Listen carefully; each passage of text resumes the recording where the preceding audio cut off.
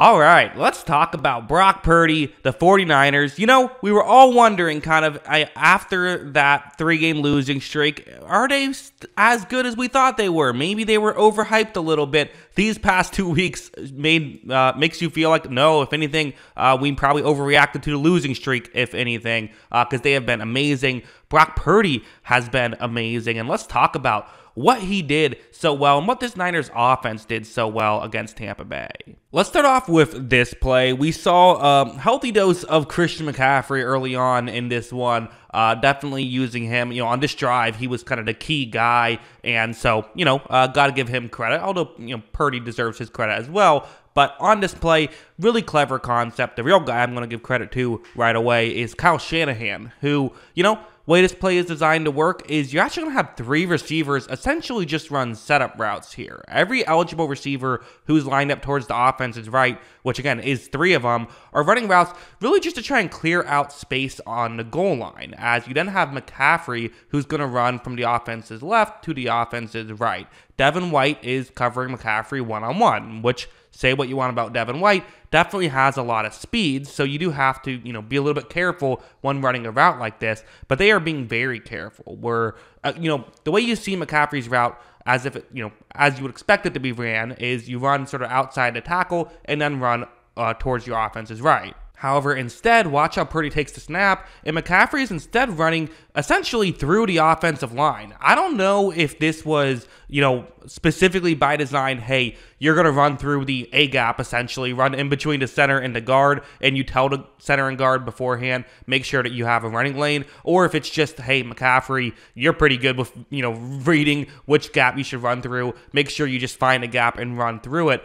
But definitely a little bit difficult, because if you do get slowed down, you're in trouble. But now for Devin White, I mean, he has, you know, a herd of 49ers, essentially, who are running, you know, in his direction. What do you do in this spot? You see, he really does what he can. He fights through it, and to me, I wouldn't really put that as bad defense. I would put that as really good play calling by San Francisco and great execution by San Francisco with, you know, Christian McCaffrey running a great route and, you know, Purdy doing his job. I'll be honest, this was not the most difficult Purdy throw, you know, but hey, that's a good thing, right? If you're a Niners fan, you don't want to have to make Purdy make difficult throws. You want him to be able to make easy throws, and that's what he was able to do on that play. Really good stuff from Shanahan. It's honestly one of those plays where it makes you wonder, how do you even stop that? Like, how do you even beat that? You could do a switch, I suppose, but pretty much that's what you have to do, is you have to get someone else to cover McCaffrey at that point, which you don't want to do, right? You don't want to have a corner now covering a running back, but sometimes at the 49ers, you maybe have to get creative. This is just the value that Shanahan brings to the team, and having a guy like McCaffrey brings to the team. This play was fun, very fun decision by Brock Purdy. The way this play is designed to work is it is zone coverage that Tampa Bay is in, and it seems like some of those underneath routes are really what Purdy's probably going to want to look towards, right? The ones just going past the first down marker, because it's 3rd and 2. Listen, you'd love a touchdown on this play, but you know what? You really need 3 yards. That's what you're trying to get. I guess you need 2 yards. That's what you're looking for. As you see, Purdy is going to take the snap. He looks over the middle, and listen, could he make one of those throws?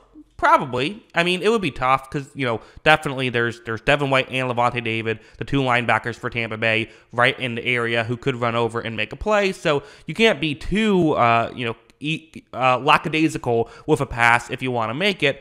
But also, you don't have to throw, right? I mean, the linebackers are looking at the 2 players over the middle. So who can look at you? You have a running lane. And as you see, Purdy's going to step up. He dives forward, makes sure he doesn't take a big hit, because it looks like there was a couple players ready to take his head off. But, you know, he is able to pick up the first down on that play. Really good stuff there from Purdy. And this is, to me, smart football. I mean, honestly, it's one of those things where people always, it's almost an expression of like, you can't look to run, right? You have to make sure you're trying to pass first. Well, no, you should use running the football as an option. It's an option if you're quarterback to run with the football. And if it's a smarter option, which it was on this play, well, then run with the football. And Purdy does use his legs in a really underrated way. He's very good at that. Of course, there's the simple stuff, the classic Shanahan scheme stuff. You're going to see Ayuk in motion from the offense's right to the offense's left, and then is eventually going to try and get into a gap and coverage over the middle. It's something we've seen a million times, and you see it a million times for a reason. It works. As you see, Purdy's going to run to play action. Linebackers are very fooled by this play action, but do a good job of running back. I mean, you see both of them jumping up, trying to knock the ball away, but Purdy is able to get the throw above them. Of course, you can't overthrow it either, right? And ideally, you don't want to make this too difficult of a catch for Brandon Ayuk. You don't want to have to make him leap up and make the grab, not just because it's harder to make the catch, but also someone can come in and make contact and maybe knock the ball away, maybe even, hurt the wide receiver. You want to make sure you don't have to make him go too high for the ball. And Purdy does not make him go too high. In fact, he barely even jumped, Ayuk did, on that play. So really good stuff. Again, when the Shanahan scheme is working, they're doing this consistently. And let's be honest, it's working a lot, right? They're being able to hit these a lot. Purdy has a very high hit rate on these types of plays. And then let's go over, we have to talk about this play. I heard on the broadcast that they said the longest passing play on the season, which I guess makes sense, 76 yards. Most drives start at the 25-yard line, but still kind of crazy. It's going to be a one-on-one matchup with Brandon Ayuk on Jamel Dean, something that on paper doesn't seem like a terrible one-on-one matchup for either side, right? Kind of one of the better corners for Tampa Bay, one of the better receivers, if not the best receiver for San Francisco. Watch as you're going to see Purdy take the snap, and he's kind of saying, hey, single safety deep, Brandon Ayuk, let me put the ball down the field. Let's take a chance here. It's going to be kind of a weird situation where right off the bat, there is a bit of a step here for Ayuk. But watch as, Jamel Dean plays that very weird, right? And he was hurt after that play. So part of me was wondering, is it possible that when he tried to, leap up to make a play, he was hurt and wasn't able to do it? But I don't know. It seemed like he was able to leap up. I think he might have just misjudged it. The ball kind of carried further than he would. Either way, though, it's a great play by Purdy. Just the decision in general, throw it up to Brandon Ayuk and see what happens, was a smart play. And obviously it works out incredibly well as Brandon Ayuk is able to get into the end zone for a touchdown. And that's just what Brandon Ayuk can do, right? He can win those one-on-one matchups down the field. And that is a huge part in this offense too.